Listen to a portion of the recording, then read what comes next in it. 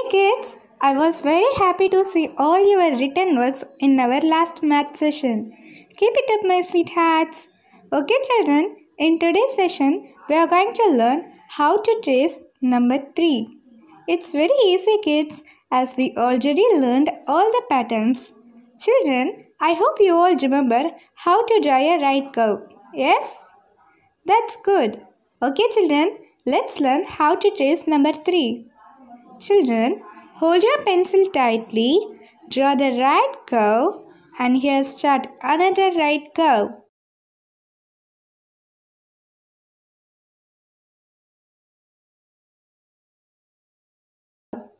That's it, kids. Children, now you have to write the number 3 in our number express book, page number 6 and 7.